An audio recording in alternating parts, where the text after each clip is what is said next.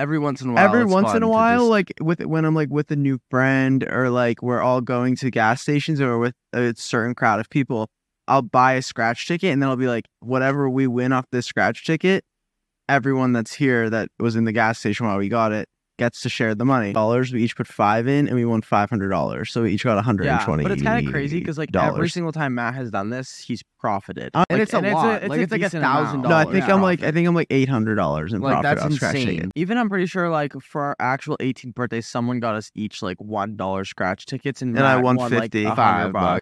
Yeah. Probability's insane. I hate the ones that are all complicated. Like, give me a No, straight. just tell me what numbers I gotta match. Question whether or not I just won like 100K or not. You know what I mean? Like, That's imagine never gonna scratching happen. it and thinking you won 100K.